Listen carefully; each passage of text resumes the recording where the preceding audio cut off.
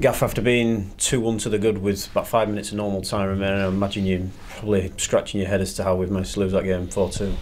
I'm not scratching my head because I can see what happened in front of me and where we could do better. So I'm obviously devastated that we actually did lose the game because it was a game that we were the dominant team again, and but we put ourselves under pressure with the first goal that we conceded. But I thought we responded really well to it and grew back into the game straight away. I think we had some brilliant chances before half time. We should have equalised, but after going 2-1 up, we went away from what's got us our success in the last 7 or 8 games of being on the front foot, and we stepped backwards, and that's a harsh lesson for us all to understand why we play in the way we do, how we defend in the way we do, how we're always on the front foot. As soon as you go back, you give the emphasis to the opponent, and today they've punished us.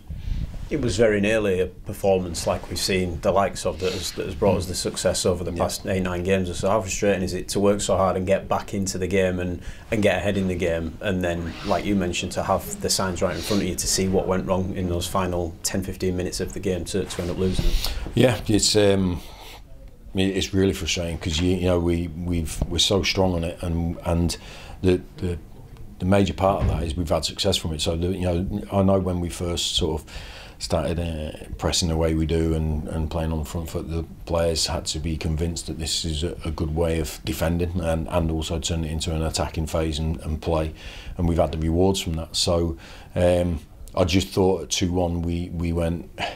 You've got a fight instinct sometimes, because you have to have a lot of discipline and sort of and trust your training and trust what we've done over the last couple of months to stay on that front foot, stay in aggressive positions, because it's an age-old thing in football where you want to hang on to a lead. Certainly, maybe you get the leading goal so close to when the full-time whistle is that you start looking at the clock and you're not focused on what we've been doing so well for so long, and you just step backwards.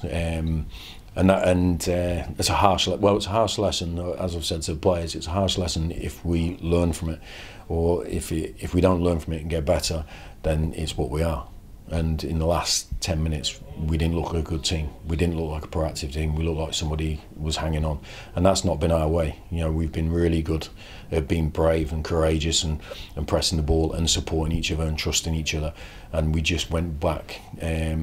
Took a backward step, and I've just watched the second goal after we go 2-1 up, and it's just a catalogue of us going backwards, and from them playing out from the back. And what we've been brilliant at is not allowing teams to do that and turn it over, and it's a hard slap for us today, because after that we still want to go and get the winning goal, and we've just become too open a little bit, and we've just made lazy mistakes, really.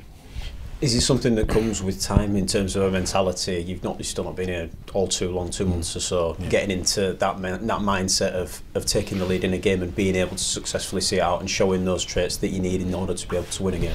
Yeah, in football, every team can win the odd game, win a game, or win, draw, lose, whatever it is. The good teams are consistent with understanding what they're good at, what has brought them success, and then repeat it, and then repeat it, and repeat it. There's slight adjustments because obviously the opponents you play are slightly different, but your identity and your sort of your focus on the game has got to be consistent how you do it. And that last 10 minutes we didn't, or I'd say the last 10 minutes, the minutes between us going 2-1 up and them conceding, we weren't that team again. Yeah, so it's a look, you go through a season, like you say, we've only been here a couple of months, and apart from the first 1.5 games, it's gone really well.